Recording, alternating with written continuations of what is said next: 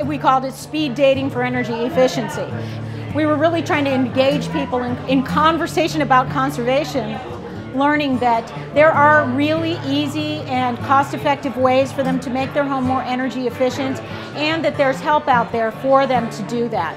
We wanted to also put this in the context of the big picture. So why does anybody care about energy efficiency? We want them to also know what's involved in making their home more energy efficient. Is it just throwing a dart at a wall and hoping? Well, no, actually it's not. It's applying building science to their home, treating their home as a unique individual, the same way a doctor would treat a patient that walks into his office, diagnose that building, then actually fix the building and verify that we've actually done what we thought we did. We've heard about energy audits forever and ever, and in our house we've been noticing all kinds of air leaks in our house, and it's driving me nuts, so I really want to do this. They also look for safety features such as mold, and I wasn't aware that there was anything other than energy savings involved, and so this is a little bit additional.